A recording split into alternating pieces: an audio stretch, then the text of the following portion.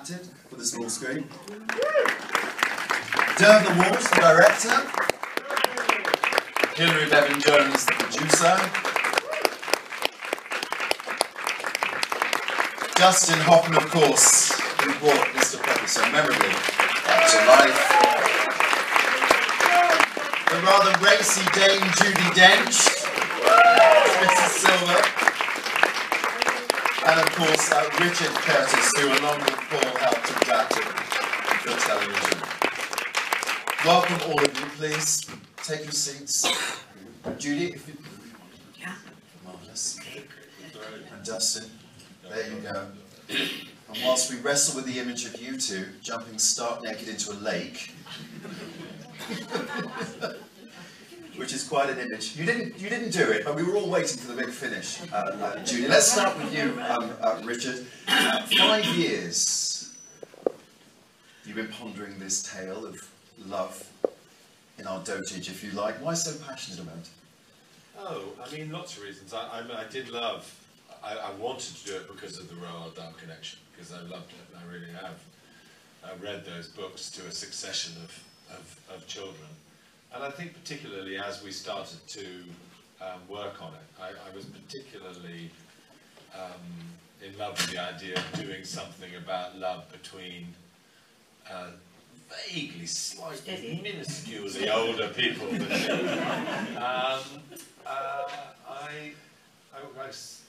My mum and dad had an incredibly happy marriage, so as it were, they did what they did in 1952 or something like that.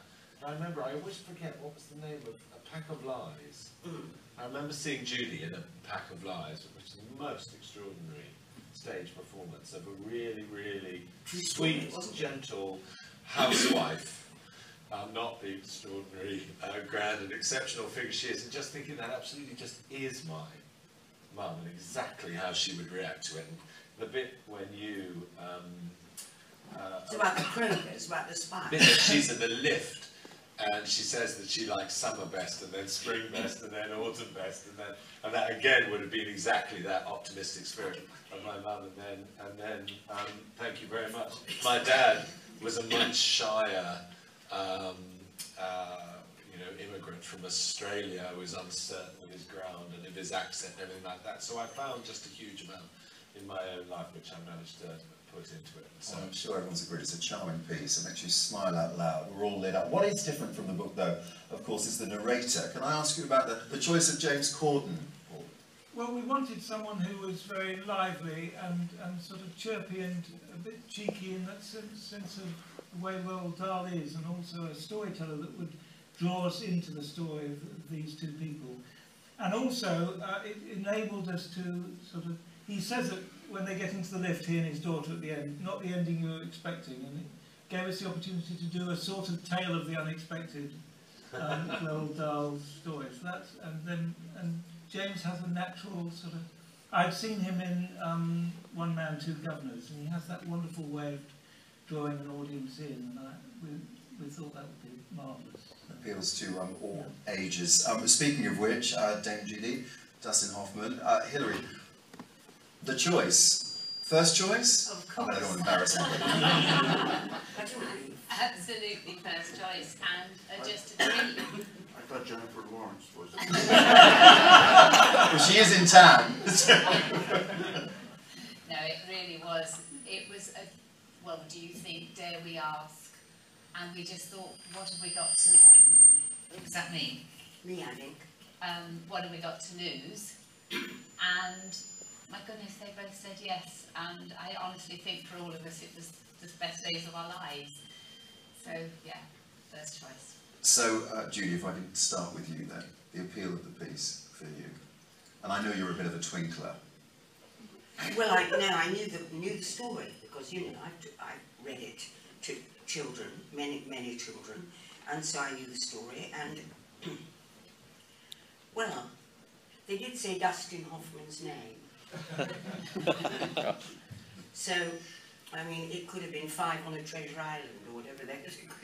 You know, 5 go to Smuggler's Stop. 5 go to It could have been any of those things. It could have been just, would you like to come and walk down the street, and Richard Curtis will watch you, and Dervla, you know. We'll throw a tape across And it. we'll throw it. Yes, quite. So, but you know, I wanted to play Mrs. Silver. You know, unconditionally. And is it true you got the reputation on set for being a bit of a tortoise whisperer? A tortoise whisperer. A tortoise whisperer. I did get on very, very well with that. My family said to me, because we have a lot of animals, they said, oh, you're going to come home with a tortoise. I said, no, I won't come home with a tortoise. Because a tortoise, you know, won't run towards you with that kind of smiling, fuzzy face, you know, like the cats do and the dogs do. But I did get quite fond of it, of a little tortoise called Alfie. And my character's too stupid to know it's being changed. It was Alfie. But it did go into a kind of, it went into a, after I said this poem backwards to it so many times, it went into a kind of stupor like that, and then it yawned. Yawned, and a tortoise yawning is all-encompassing, all-encompassing. So this is the first time you've had Form Dustin together, in terms of working together, but... You know, I saw, it wasn't Mrs. Brown, I think I saw Judi and Mrs. in the States, and I was so taken with the performance that and I rarely do this, I said, is it possible to get her phone number?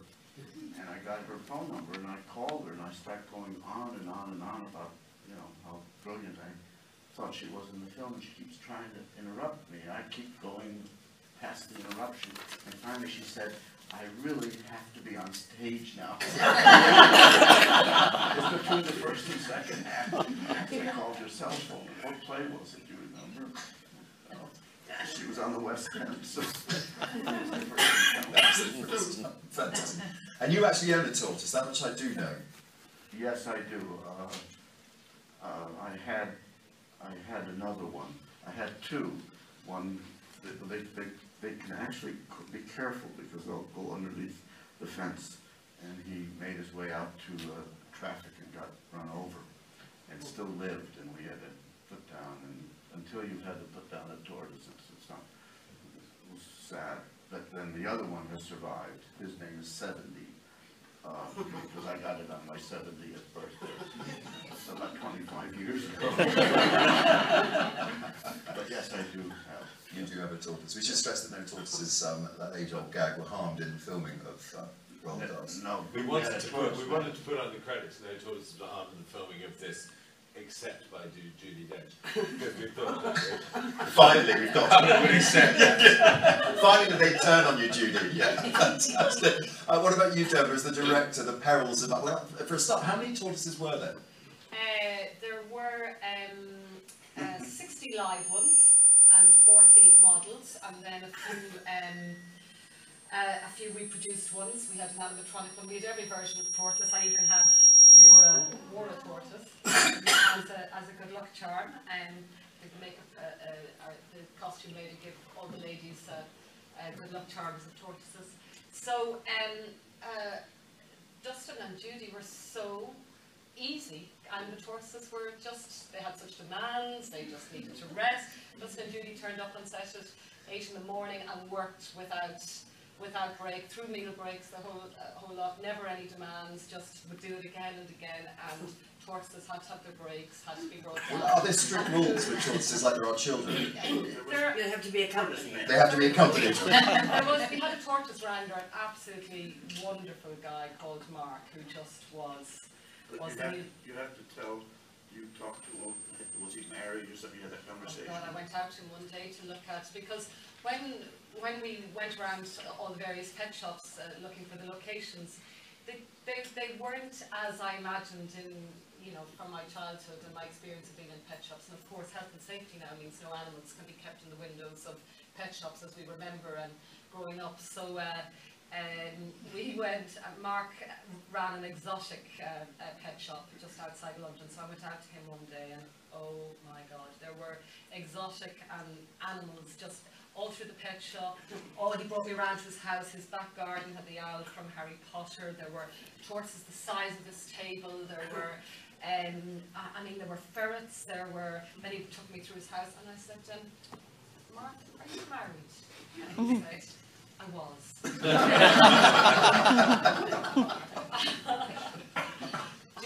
I jumped into it because of a tortoise.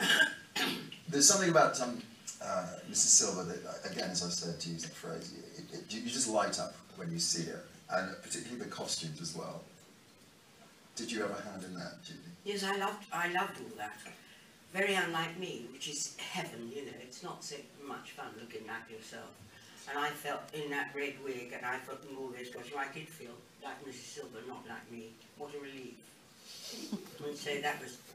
And then I was offered this. I was just saying to the others, I was offered one of these dresses, that white flowery dress. And they said, would you ever wear it? I said, well, of course I'll wear it. Well, of course, it hangs in my cupboard, and I looked at it, and I think, when am I ever going to wear it? Where could I possibly? Well, you know, not looking like this. Yes, if I got that kind of all red wig, and I was all anyhow like that, I might do it too, something like that. No, it's one of the costumes to look like the Drapers, right? Yeah, yes. There aren't many people that can, like she's dressed at times like one of the Von Trapps, that she's wearing the curtains, and she looks absolutely remarkable. It's pulls it off like she's like a moving location. It's a truly positive piece, of course, very optimistic piece, which is why it's so heartwarming, perfect time at this time of year as well. Dustin, the dance moves I was particularly interested in. We're shuffling around the floor. They are. Yeah, we're on brand here, don't worry, they are. Particularly. They look good. Well, I was taking lessons from a choreographer, and I'm not a dancer, I'm nowhere near it. And I thought after the first 2 lessons, this is not going to work, because we were supposed to shoot the last 2 days, I think in Battersea, the full-blown thing. And I said, I'm not going to be ready, not even close. And you don't have anyone else to double me, so you better get one. And then we had a lesson together, and Dirk just became enchanted with the way we were just naturally doing it. And so it wasn't a problem, because I wasn't supposed to know how to dance. And she'll dance your socks off, this one. Is that a fact, Judy? Oh my God. Great energy. Energy. In spades. And the chemistry as well, Richard, obviously hit the ground running. Oh, yeah, it was such an exciting thing. I mean, they were both unbelievably sweet to work with, and very different kinds of actors, and it was kind of extraordinarily frustrating in a way, because for the first 4 weeks they weren't in a scene together, were you? The construction of the way we made the film was very like the film, because Judi was at one level and Dustin was at the other level, and they never got to be within a, you know, almost not in the same shot, except for one really wide shot for a month. So for all of us, those two, the final scene was when he comes down to her flat and she comes up to his, were like they were happening for real. We've been so longing to see. It was a bit like, you know, De Niro and Pacino, who never appeared in the same shot in Heat. We were just longing just to prove that they'd both been there at the same time. And Dustin had 4 days when you were just with tortoises all day. Enough to send anyone slightly bonkers. I did prefer those over Judi, though.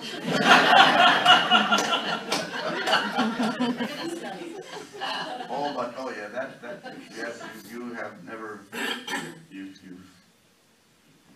never smelled anything like tortoises until you that tortoise poo. That was the real thing. You are rather deftly sidestepping them in one scene during the hall and stuff. I mean, they were all there. Right? They weren't sort of added later, but they were all there. They're there. No CGI for us. There was. Well, actually, it was good for me, because as I said, I do have a tortoise, and I learned that I can't wait to get home and give it some strawberries, because there was certain delicacies I didn't know that they were. That's a strawberry. I loved watching them eat. Well, on that fragrant note, let's open it up to the floor. Ladies and gentlemen, if you could declare yourself in the time-honored tradition of these Q&As and address the team here. Why Show of isn't it hands. filled up? Come to the front, all of you come to the front. We're going to use CGI. The tortoise will be full of tortoises.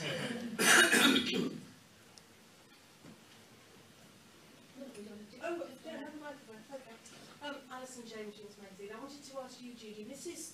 Silver in the film, when the Christmas tree's up, she said, oh, when you get older, if you can't break the rules, what's the point?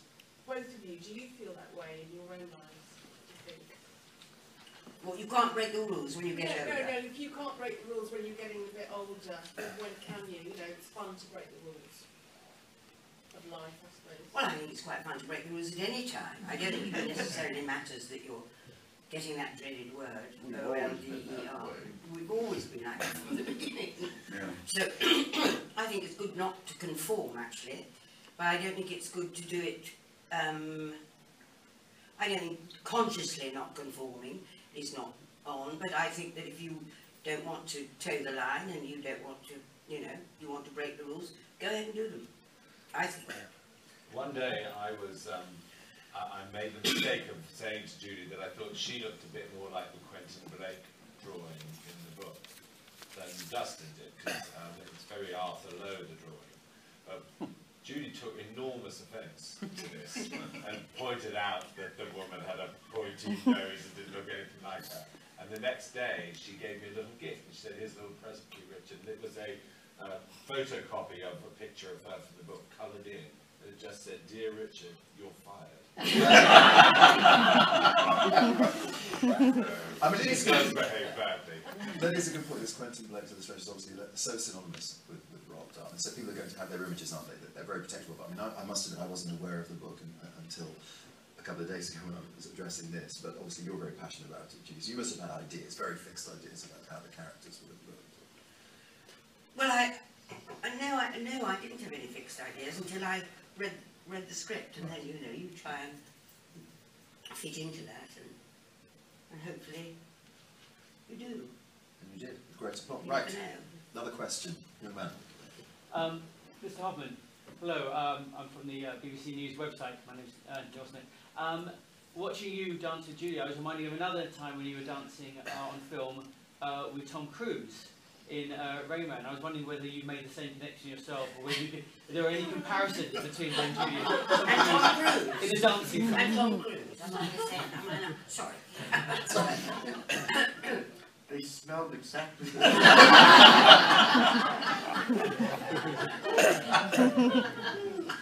That's the first thing I said when I was talking to you guys. You smell just like Tom Cruise. I don't think I thought of Tom once.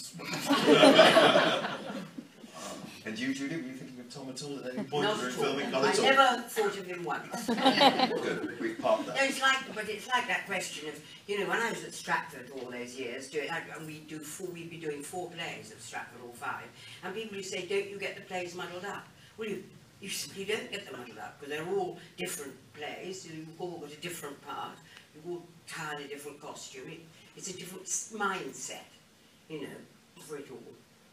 And therefore, nothing really ever overlaps much, does it? Well, you just finished doing what before you started doing Esio? Something, right? Marigold. Yes. And then after Esio, immediately you stayed there working for Mr. Weinstein. Yes?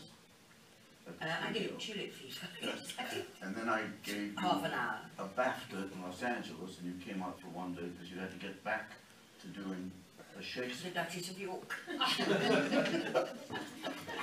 Take them while they're offered, I Absolutely. And on that bombshell, I haven't been thinking about Tom Cruise at all, by the way. I've thought about Tom for years. Ian Wiley, freelance. Question for Judi and Dustin. Looking back, can you recall a role or roles where you really felt that you began to come out of your shell and really grow as actors? Come out of my shell? Yeah. You mean and not be at all like me? Well, just in your earlier career, when you felt you really began to grow as an actor. Well, I don't know. I think you learn from every single thing you do. And I always like doing the most different thing from the last thing I've ever done. you know, I loved playing Cleopatra because people were openly kind of rude about me playing the part when they heard I was going to play. So the challenge of that was absolutely tremendous. And then you know, you play one thing. Now the last thing now I would want to play is anybody like Mrs. Silver. The last thing. And then suddenly getting a part like Barbara Covert in Notes what's it called? Notes of Scandal. You know, is a kind of gift, absolute gift. You think, oh, you know, another kind of stimulus, something else to get hold of, some other person kind of to find out about and try and portray. And so, I mean, I think every single thing, I've never done a part where I haven't learned something new in it. New, you know, and I remember Michael Williams, my husband, and I did Diary of a Nobody. And we said, oh, this is going to be, so it's very short, and it's going to be in the theatre, it's very short, and we'll just do this, and then we'll go home, and it'll be absolutely wonderful. Well, it was one of the hardest things I've ever done. And, you know, so things always present a challenge, I think, always. And the more challenge it presents, the better you feel. Dustin? And the more miserable you are. If I may, the first thing I want to say, just listening to Judi, is that what makes Judi so extraordinary, I think, more extraordinary than other extraordinary actors, is this blend of character and herself, so that the character never, so-called character, never runs away from the actor, so that she blends herself. She's in there, every molecule of herself. So when you're watching this flamboyant, I think this is flamboyant Mrs. Silver, and there she is sitting there showing Alfie these photographs, and she starts talking about her husband. Judi comes through there, and it's chilling, and you won't get, for my $2, you won't get better acting than that, where you see this blend of, you know what I mean? It just gets you. She just allows you right into her bone marrow, as it were. And you don't do that, I suppose. All I tried to do was, I just said to my wife, I said, because it is true, and we've talked about it, that it's by hook or crook that you become successful. In this business, it's a freak accident, I always think, because we know the longer we live, so many talented actors that just weren't at that place at that time and just, you know, wind up much less fortunate than we are.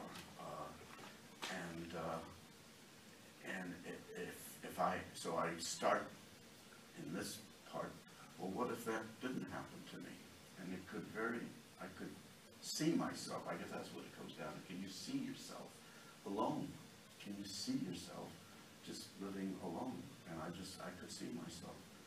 I could see it right now. I mean, this has all been a dream anyway, right? You always think, you know, We imagine. yeah, you think I'm going to wake up with tubes coming out. And I'll say, you mean I really didn't become a star? I've really been unconscious for 50 years? It was amazing, actually, because Dustin would sometimes creep up and say, isn't she absolutely wonderful to work with? And then Judi would creep up a few minutes later and say, he is such a dream to work with. But I have no idea whether they told each other. We didn't talk, we just fondled. I mean, I think, just to say that it was a real-life love story, in the sense that I watched you fall in love together, and you know, Dustin is a naturally very shy person, surprisingly, and Judi is so naughty and has so much joie de vivre and has such a sense of fun. And Dustin would turn around and say, God, isn't she brilliant, isn't she wonderful? We'd be up 30 feet in the air and Judy'd be about 15 feet in the air, and we'd run between upstairs and downstairs. And then when we rehearsed the dance, I mean, and that's where it was just, Dustin just stood there, rooted to the spot, and just watched Judi, watched Miss Sylvie. He said, there's no acting here, isn't she just, you know, as she moved the spell around. So it was just such a real life love story, I think. It's a beautiful moment. Oh. Is that me? Oh, Julian Newby from the British Film Commission. Could you talk a bit about the logistics of the shooting? The choice of the apartment block was fantastic to look at. Wasn't it? And, you know, I was constantly wondering, did you build a set so that the two things were, one was above the other? How did you work that one apartment above the other situation? Well, we actually did build the apartment. We had a stage in Pinewood, which was fantastic because they're like gold dust at the moment. And we built on a rostra so that Mrs. Silver's flat was about 15 foot up, and then Mr. Hopper's was up another 15. And we found a location, but obviously we had to find our location first, and we found a location in Hackney that we used. But the key thing that Dervla realised very early on was that in the book, you imagine the flats to be above each other. That wouldn't work for the actors because they'd be, so you have to step them. So they both had their own platforms to work on. Yeah, I mean, the most difficult part of this whole production, I think, forget the tortoises, working with two extraordinary actors, Richard and Paul's script, the schedule, etc. I think the greatest challenge was the location. Finding a location, because when you read the script, you don't think about any of the technicalities of the script. It was one of the easiest, most enjoyable scripts to read. And then, of course, when you go out looking, because initially set out, you know, we always wanted to keep it truthful and ground it in a reality. Of course, I can tell you, there are only 2 apartment blocks in the whole of London that actually are staggered apartments, because when we went looking for them, they just actually don't exist. And Roald Dahl wrote it, obviously with no idea that it would be adapted someday, because he certainly didn't make it easy. And I think he wrote it in the pictures, although he stayed very much away from Quentin Crisp's, or Quentin Blake's illustration. But it's set in a mansion block, which is only 3-4 blocks, but by virtue of the adaptation from Paul and Richard, it had to be at least 6 blocks high because of the storytelling of Mrs. Wu. And so finding that apartment block, and we found and lost a couple of them. And then when we found it, because we always thought we'd shoot it for a real apartment, balconies by their very nature on the south-facing side of the building, which of course is no good because the light is on it all of the time. You know, planes going overneath, and you know, we basically, there isn't a crane high enough to shoot it for real. So we did build the apartments, and we built them for real, so they were on extraordinary scaffolding. So literally, Dustin and Judi could not communicate with each other except on the balconies. There was no kind of little slip hole that they could, you know, or that we could move easily between the 2 apartments. We did have one whole day on location, just to get some of the bigger views. Was that a challenge for the actors, the up and down bit of the foot? Challenge on your neck, actually. Entirely looking up like that. The hardest part is I always get warm, so I always want air conditioning. And I can say, but they have air conditioning. Oh, fine, well, they must have it. And they brought in a great big, you know, they didn't have it. And you guys brought in these great big machines because it really was humid. It's hard to keep your energy. And then suddenly by the 3rd day, we're not using them anymore. And it took a long time for me to find out the real reason, and it was because of the tortoises. The tortoises, if they get too cold, they won't act.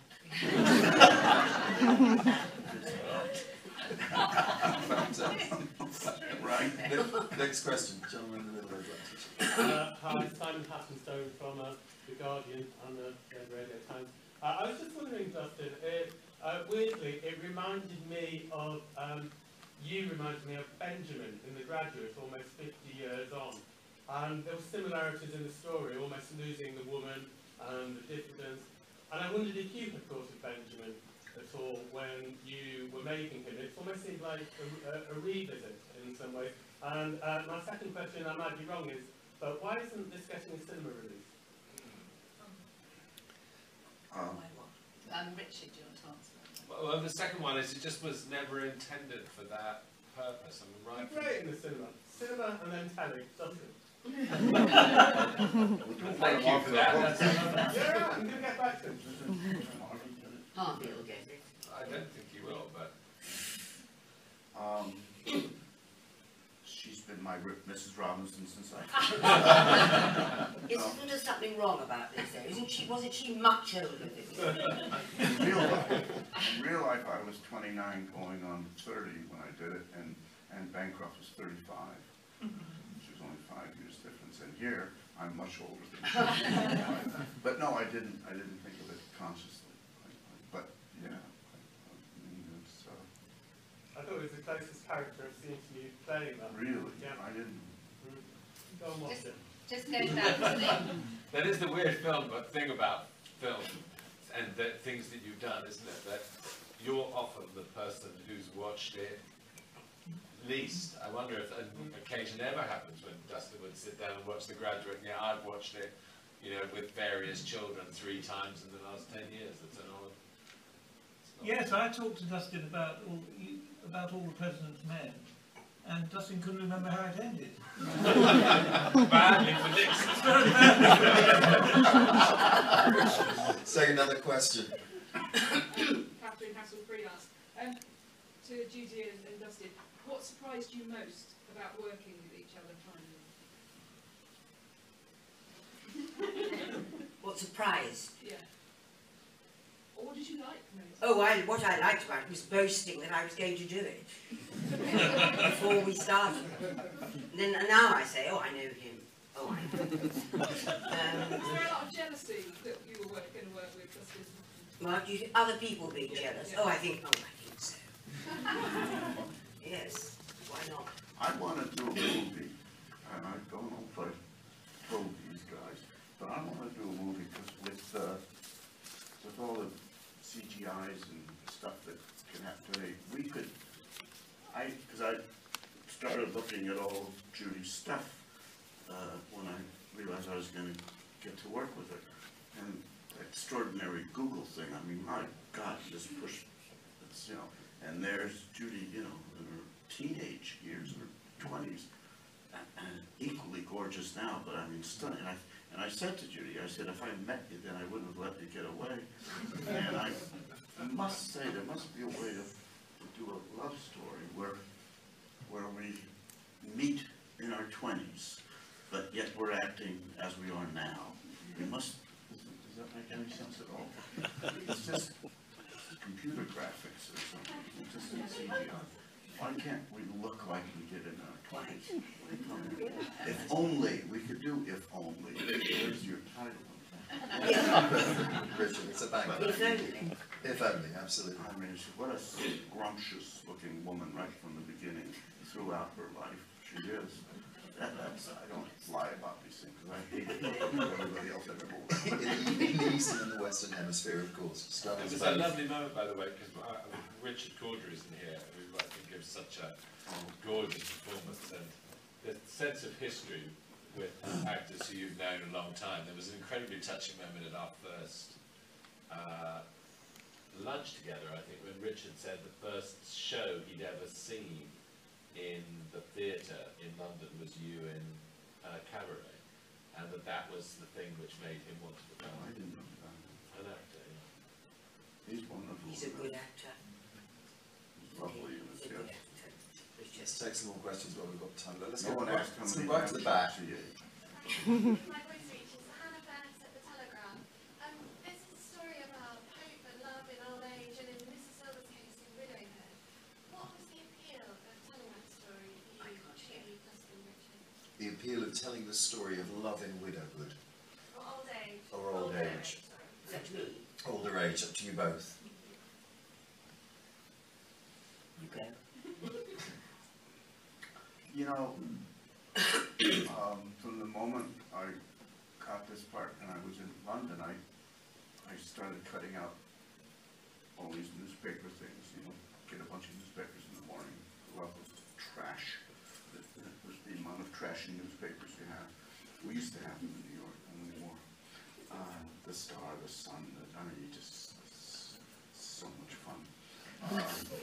And, you know, all these, I was looking at my bulletin board, I got here 2 days ago, and I just clipped this one out and put it in my book. Woman 105 had to wait 6 hours for the ambulances to come and pick her up. And did, and you know, she had injured herself or something, and they picked it up and she's fine. But another woman, you know, someone else in their 90s, someone else 102. It's another time now, and so I don't think of it, it's hard to answer your question, because you said old age, and then you said older age, and now I'm not even sure older age works. I mean, there's this guy, Manuel Oliveira, who just finished directing his last film. He's like this, you know, legendary director of Portugal. He's 105.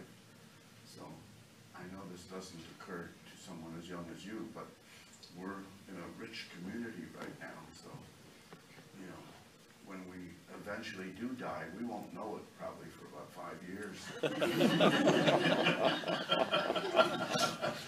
Judi, the same question. Well, I just think that age is a number, and it's something that is it's imposed on you. It's imposed on you. People that the only time I really got upset was when I was 40 for some reason. I got really upset when I was 40, but after that, I think it's that old thing that everybody says. You're as old as you feel, and. The only thing is, it drives me absolutely spare when people say, are you going to retire? Or don't you think it's time to put your feet up? Or tell me my age. But people like to tell you your age. They love it. They love it. And I loathe it.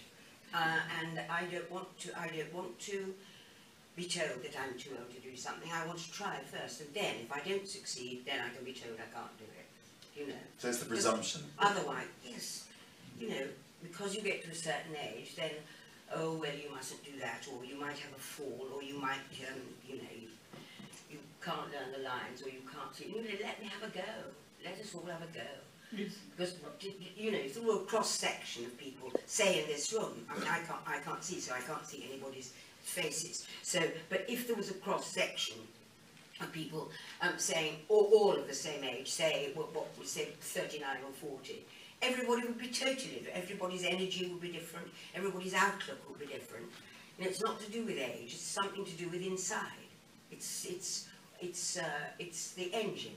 As long as you can keep the engine going for a bit, you won't fall over. Yeah, I mean, from my point of view, I just suddenly thought, because love was a huge, you know, thing with my mum and dad, but I suddenly thought, I've been writing all these films about people who are in a position where if it doesn't work out, then they'll be just, you know, they could, if it doesn't work out with Julia Roberts, you can go around the corner and Kate Hudson will be there. But I think that the idea of how important it would be if you were lonely when you were older, it actually makes the stakes higher and the rewards more extraordinary. And I did feel that trying to write about two people falling in love and finding love when they both have presumed that they wouldn't ever, rather than a hopeful and presuming that they will, would make it actually even more dramatic. And I think that of the films I've written which have got love in them, this is the finished couple that I believe most likely to stay together. There's a line that Bertrand Russell, I have written down on my blackboard, not blackboard, bulletin board. When he turned 90, they asked him how it felt, and this is, how many years ago did he turn 90? My God. They said, how does it feel to be 90? And he says, oh, to be 80 again. Gentlemen there, you've been very patient with us. Judi, it's not often we see your cleavage nowadays. Yeah, not often we see it. Often. Did you enjoy playing them all? Oh yeah. Oh, I've shown my cleavage for 60 years nearly. Is that so? Is it very low? Well, it's because you're looking from above. That's rude. Did you relish the chance to play a more sexually forward character than maybe you had. Well, that's her, isn't it? You know, she, you know, she's gets on with what she's got, makes the best of it. You're thinking about Paul Newman now, or Cary Grant? Now I've gone back. No, you have gone back. Steady yourself, Judi, steady yourself. This film uses some effects to help with the tortoises, but in the service of the story. Do you think in films today too often the special effects and the CGI gets to overwhelm the story and it's gone too far? To both leads. You say? I mean, cynically, people have been starting to say, or have been saying, that it's over. You know, movies as we know it. It's just over. It's not this. I remember in the 80s,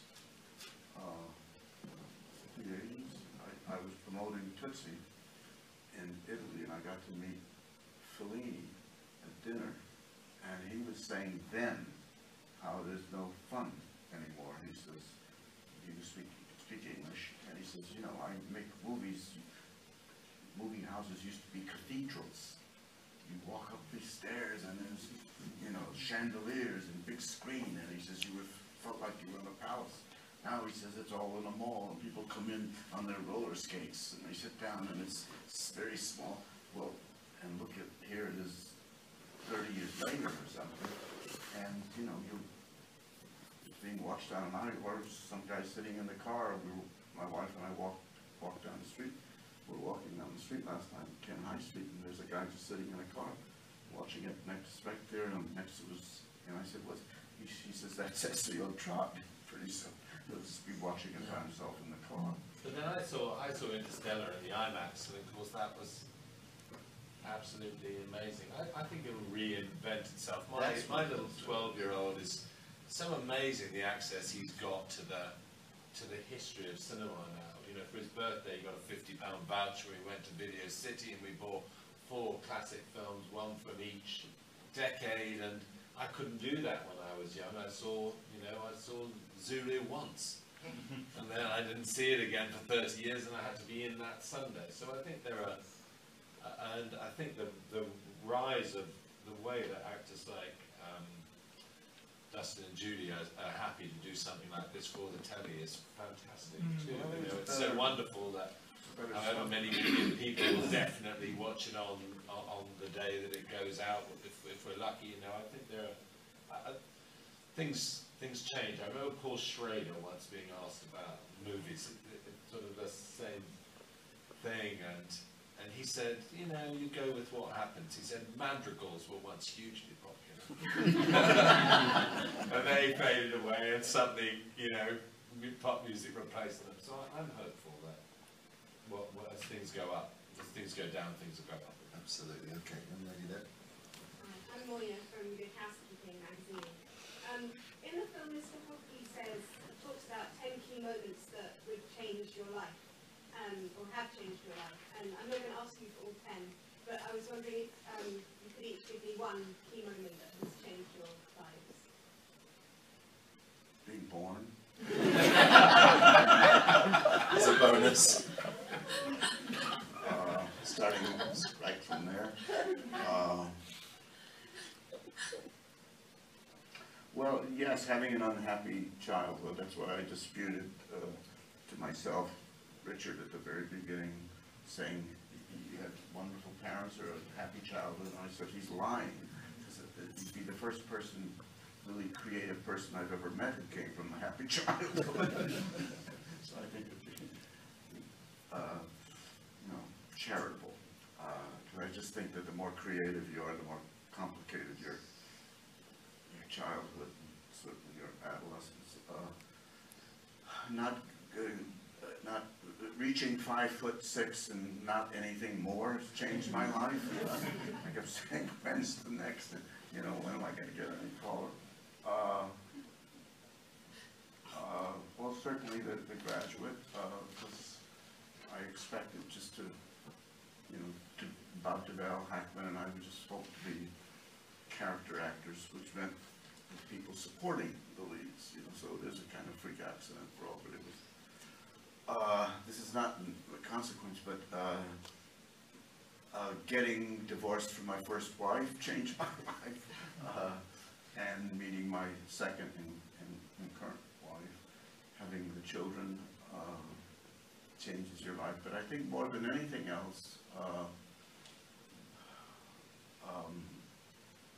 waking up and realize, and it is a waking up and realizing that you have not been living your life. And Richard and I talked about this, because when you're in a creative, doing the creative dance, it's all encompassing, especially when you're in those years, your 30s, 40s, and suddenly just putting a break on it and saying, you know, my work is just, it should be just my work, it should not be my life. That's huge, and I think you can probably say it better. But that's sort of what the film About Time was about. That's right, yes. To do that. But I have to say, this was a fun film to make, wasn't it? We did have good fun. Quite a hard good work, time. not very hard work for Dervla, who unbelievably hard work for Dervla, who had to run between both sets up and down the stairs. How many days did we shoot? 5 weeks, 5.5 weeks, 30 days.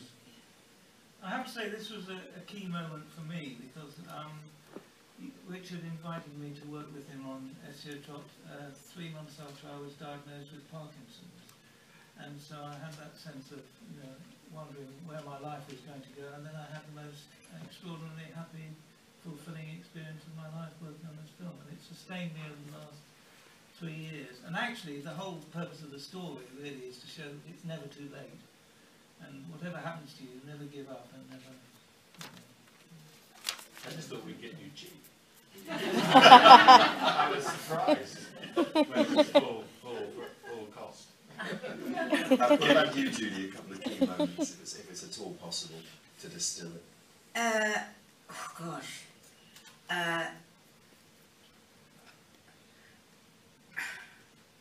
Well, I suppose a key moment was I trained as a theatre designer, and I went to Stratford, and I saw a production of King Lear with Michael Redgrave, and way back in the 50s, and I knew that night, I just knew that I wasn't going to be a designer. That I thought, I will never think. It was an enormous stage that looked like a poppadom. It was a huge circular rough thing, and it turned everywhere and became the cave, the throne, every single thing. And I only understood curtains coming down and change the set, curtains going up. That's all I had really understood. And suddenly I thought, oh, this is what designing is. And I thought, I don't have that imagination. And so it wasn't like St. Paul on the way to Damascus. It was it was one of those moments. And then I suppose going to Central and getting into the Old Vic. I left Central and went straight to the Old Vic and played Ophelia and got shot down at 1,000 feet. But they went on employing me, which was very good. And that was my kind of real passion with Shakespeare. And so I was there from 57 to 61. I didn't mean to make this such a long speech, 61.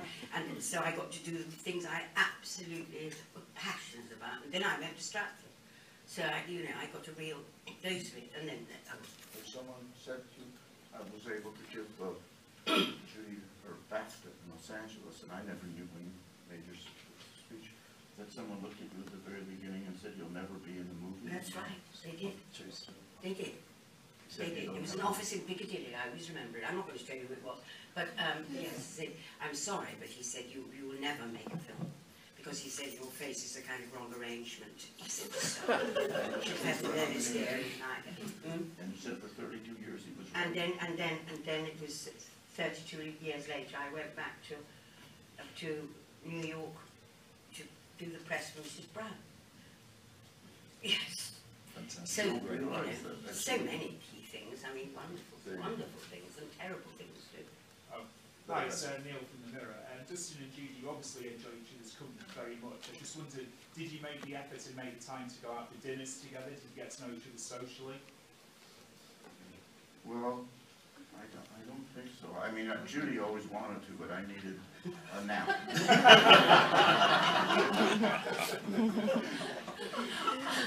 We always, we know. Well, we knew we got the next day. Yeah, when we were working. I don't socialize when I'm working. I don't socialize when I'm not working. Other than that, I love people. Okay. Before we get out of time, go on. Judi, can I ask you that picture of you when you're reminiscing about your wedding? Was that a real photo or was that a mocked up photo? It was a bit of both. A mocked up. I mean, yes, it was a real photograph with now different people round. With a very tall husband. It was with an immensely tall He husband. says he has to be tall.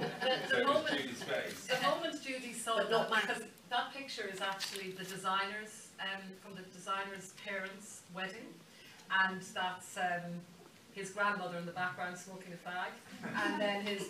So we, you know, mocked him. There are other beautiful pictures, and we got a picture of Judi as you do, and it was splendid.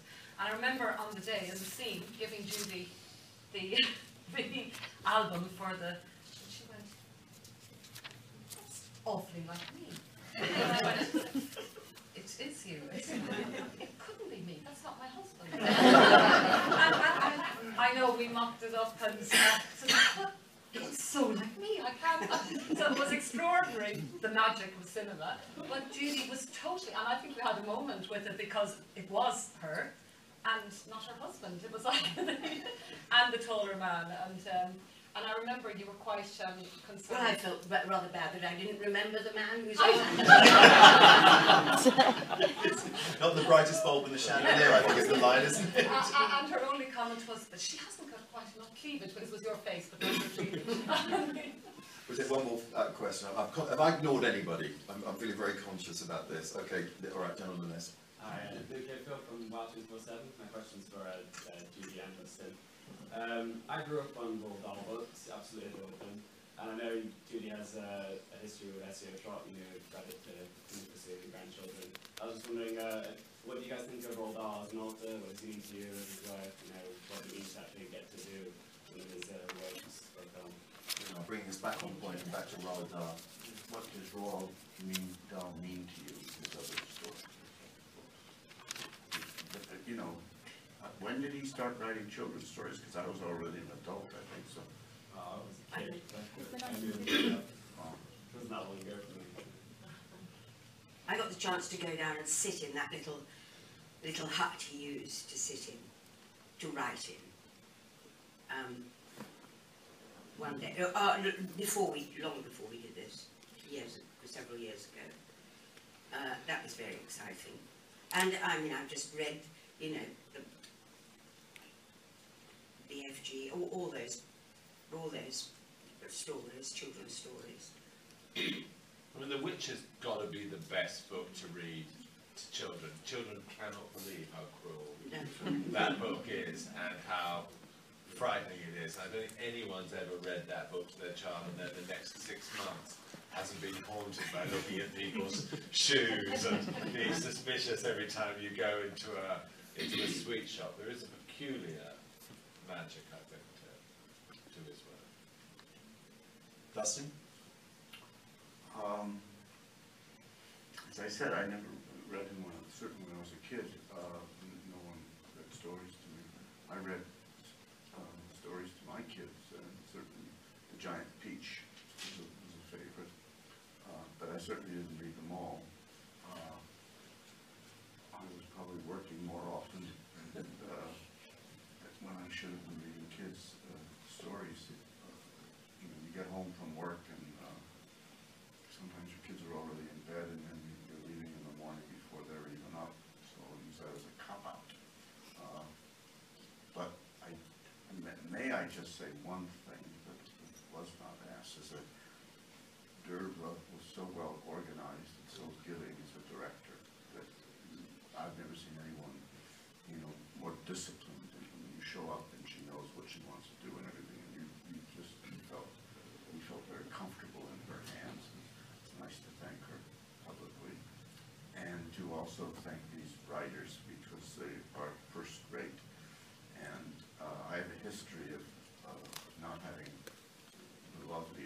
producers, and by far, Hillary is the most sweetest, wonderful woman you'll ever want to work for. It's probably why she's not more successful. Not useless. But anyway, I wanted to just speak about it. I think we'll end it there. Thank you very much, ladies and gentlemen, for your questions. Apologies. In fact, have you got one more point, Dustin? Would you give me a phone call, please? Thank you. This is just on the house.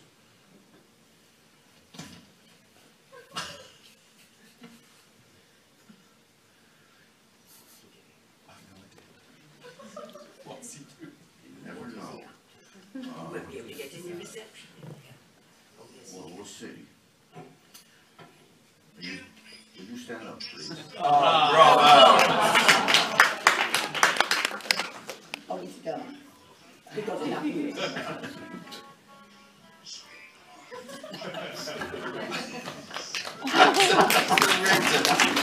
Merry Christmas, everybody! Dustin Hoffman, Dame Judi Dench, Richard Curtis, Paul Mayhew Archer, Hillary, of course, and Deborah, thank you so much, ladies and gentlemen. Roald Dahl's Esio Trot. The question you didn't ask, by the way, is the brilliance of the insertion of, you probably had it on your list, of Louis Armstrong into this. What I thought is that that's what tilts the whole thing. And I asked you where you got that idea from. I can't remember what you said. My dad only had 6 records. Yes. and Hello Dolly was one of them. So Two of the others were The Sound of Music. But Louis Armstrong, the same piece. Thank you guys, thank you very much indeed.